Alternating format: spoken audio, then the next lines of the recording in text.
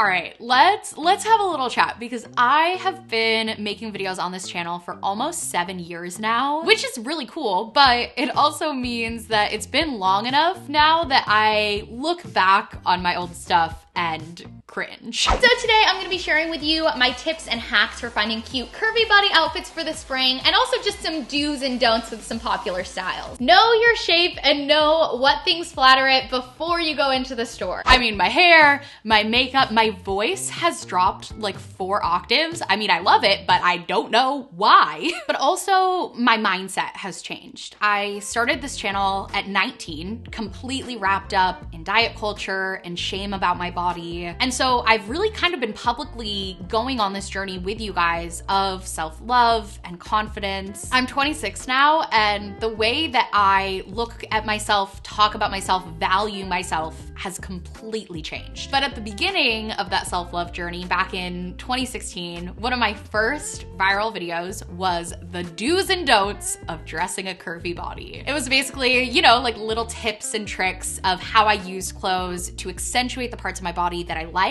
and hide the parts that I didn't so that I could feel more confident. And there's nothing wrong with, you know, wanting to dress your body in a way that makes you feel most confident. I still do that. But I think I really became so wrapped up in this idea of only wearing things that were flattering. Oh my gosh, that word. And those of you who've been on my channel since the beginning know I used to say flattering like 20 times in every video. Flattering, look, flatter it, flattering. Flattered my body, flattering, flatter it, flatter your figure this winter. Back then that was huge for me. Like being able to dress my body in a way that didn't send me into a shame spiral was a huge breakthrough. But now, looking back, I cringe because now I've gotten to the point where I don't only have to wear things that are flattering to like my body. Whether I'm wearing a baggy t-shirt or a bodycon dress, like my body is still the same body, so why not just wear whatever I like, whether it's flattering or not? There are no don'ts. Like in retrospect, I feel sad for that version of me who had this whole list of things that I wasn't allowed to wear because of my body. But I hadn't figured that out yet back then. Loving my body wasn't like a light switch, you know? It wasn't like all these years of hating my body went away with one epiphany. It's been a lot of little breakthroughs and baby steps, and it's a journey that I am very much still on right now. And my channel, my videos are kind of like a window into what that journey has been like for me. So I think looking back, it should make me cringe because that means that I've grown. I still have so much to figure out, so much to unlearn, and I've loved sharing that process with you guys as I kind of try to just figure it out and as I grow. So for a long time, I left those old videos up because I thought it was cool to see the growth. You could see where I started. But I realized that those videos were still getting new comments and new views from people who don't have that context of the growth. So I took them down, but I do still think there's a story to be told about that and about that growth, which brings me to this video. We are gonna go back through those old do's and don'ts videos. I made 4 of them in the span of 2016 to 2017, and take a look at the things that I said I would never wear, the don'ts, and try to style them into outfits that I like, because I can wear those things regardless of my size, shape, weight, body type. I can wear whatever I want, and I will. So let's do it. Okay, I just went into my closet and pulled a whole bunch of stuff that me from 2016, 2017 would have just absolutely hated. We've got some puffer jackets. I hated puffers, anything that made me look bulky. Bike shorts I did not like, tight short crop tops, spaghetti straps. We got some bodycon dress options that hug the stomach in all of its glory. Some big baggy shapeless overalls because I was all about the waist definition. And also just some cute little pieces and accessories to try and style all of this into 3 outfits. Okay, I'm putting together the first outfit, and originally I wanted to do this with like a fitted tank top underneath, but I actually really like the way it looks with just my bra. This is the collab bra that I did with Harper Wilde last year, and then I have a nice big comfy puffer over the top and some bike shorts. And the thing is now, I love puffers. I think they're comfy, I think they're cute. And honestly, I think back then, I liked the way puffers looked too, because I tried to find one that was like just a lot less bulky, and I showed it in one of those do's and don'ts videos. Go for a lighter puffer jacket that has more structure to it. But I was so consumed with this fear of a puffer jacket making me look bigger than I was that I put them in the don't category. And the thing is, like, who cares if my body looks bigger or looks smaller than it is? Like I said at the beginning, that doesn't actually change my body. It just changes the perception of it. And so why should that even matter? And when I wore crop tops, I always went for loose fitting ones because I didn't want them to accentuate my stomach. And kind of same with shorts. The crop top is just slightly too short, an extra inch or two, and I think this could be a really cute look. Try something like this. My crop top is a little bit longer and looser. This way it only exposes the smallest part of my waist right above the high-waisted shorts and doesn't squeeze my belly. And I did stay away from things that hugged my stomach, which these definitely do, but that's not a bad thing. It just is. And I think this outfit looks so cute. I'm gonna add like some sneakers, some accessories, and it's just a perfect, comfy, cute little, you know, easy like errands look that I never would have allowed myself to wear back then. But I was seriously missing out because this looks great. Now let's put this outfit to work and go take some Instagram pictures.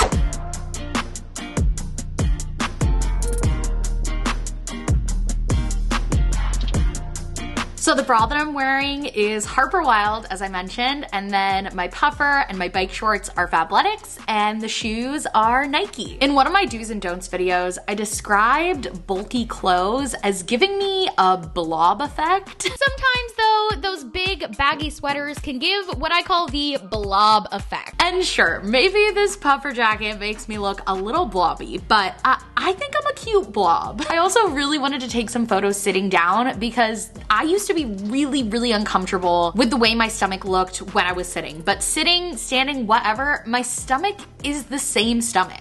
And the fact that the Starbucks cup matches the outfit perfectly, this fit is so me. I can't believe that there was a time that I wouldn't wear this.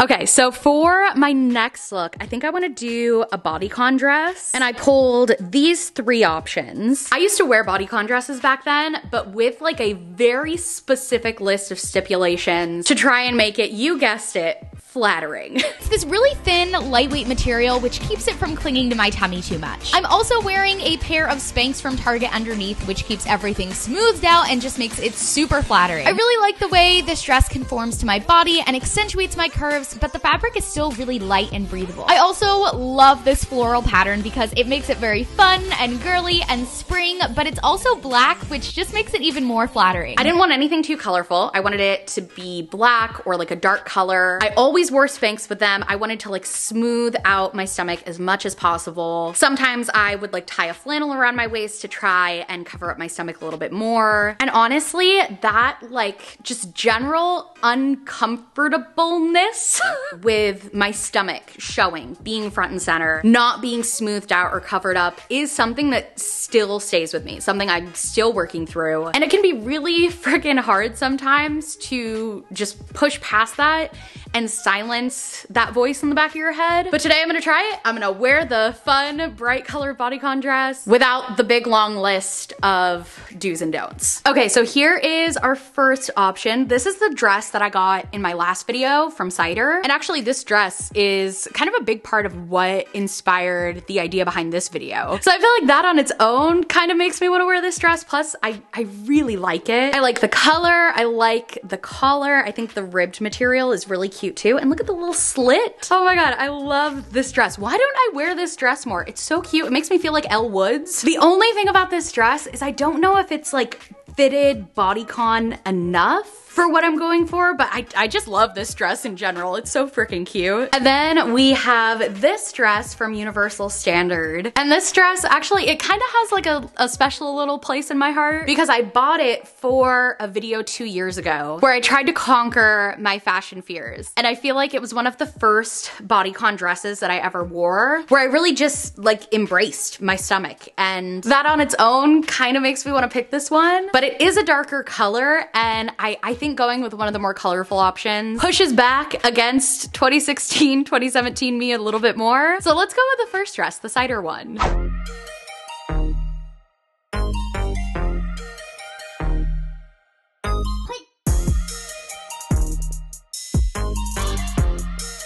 Now, I absolutely love the way this outfit came together, but there is still a part of me that is uncomfortable with the way that my stomach looks at certain angles. But I think that's okay. Like, it's unrealistic to expect myself to feel 100% confident 100% of the time. And by wearing this dress, I feel like I am able to push past that a little bit more and realize that even though that voice in the back of my head is still there, it's not right. I can wear this dress and I don't need to try and make my stomach look smaller or flatter to be worthy of wearing this dress. No style is off limits because of my size.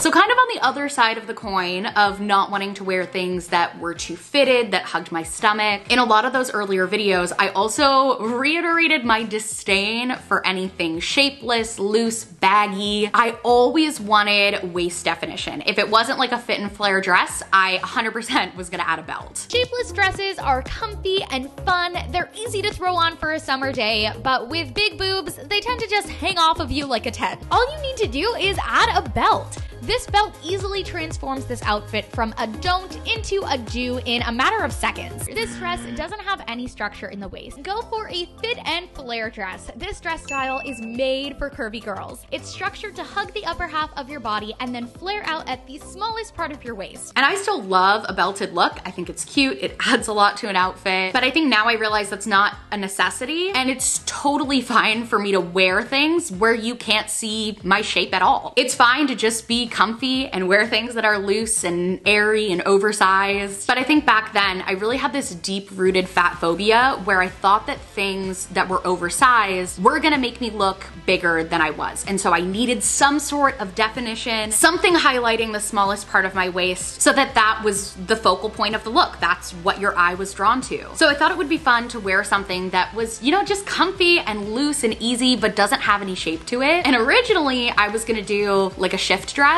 but then I remembered another style that I used to really hate back then was overalls. I love overalls now. I think they're cute. They're like the easiest outfit too because you just put a t-shirt under it. Also, they're just very practical with like my current stage of my life being a mom. I find myself wearing soft, unstructured overalls like these a lot because it's just easy and comfortable and I can roll around on the floor with grace, walk, run, jump, do anything, and it's very low maintenance. So I'm gonna try to put together an outfit with some loose, airy, comfy, shapeless overalls that me back then would have hated, but for me right now is honestly something I wear like twice a week. Okay, so here is option one. We've got the nice, easy, breezy overalls. Not really shaping my figure at all, but who freaking cares?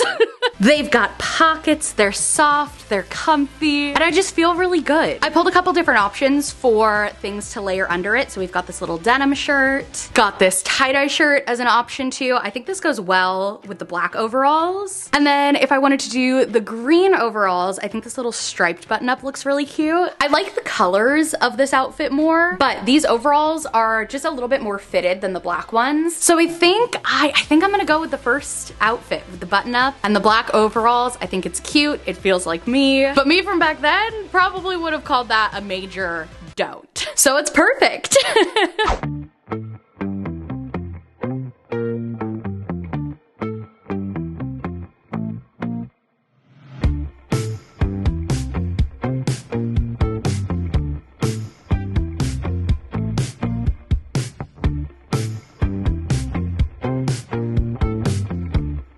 Cheers. The best part about this outfit, I think, is that I don't even like think about it. Yeah. Like I'm not worried about a strap falling down or anything like looking out of place. It's just low maintenance and so cute. And cute. Really cute. It's cute, it's easy, and I can just like enjoy our time at the farmer's market and not be like in my head about what anything looks like. The fact that this ever would have been a don't for me is just mind-boggling. I'm just having fun at the farmer's market with Kenzie and not really stressing about anything else. So it's a big win in my book. Y'all, I just want to thank you for being here, for watching this video, especially if you're still watching it now. It's been a pleasure. It's been a joy to share this journey with you guys, and I want to continue doing that. And like I said, it's a journey that I'm very much still on. So I hope I look back at some of the stuff that I'm doing now and cringe 5 years from now, because that means that I've continued to grow. And honestly, that's just the best thing I can hope for. Thank you for watching. Be confident, be kind to your body, and I'll see you next time. Bye!